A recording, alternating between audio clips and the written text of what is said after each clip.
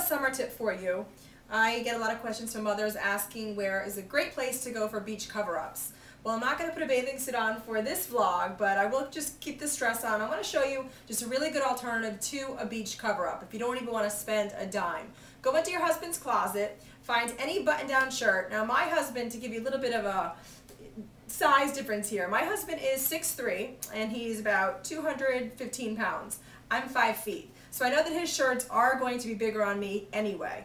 But, you know, nonetheless, it's great to throw on. Now, just by, first glance, this looks gigantic, I know. But you know what? Imagine yourself at the beach. You have a bathing suit on, roll the sleeves up. I like to do like big chunky rolls. And then take the collar, and obviously instead of, like a man would do to put a tie on, I want just roll it down like this. Like roll it over.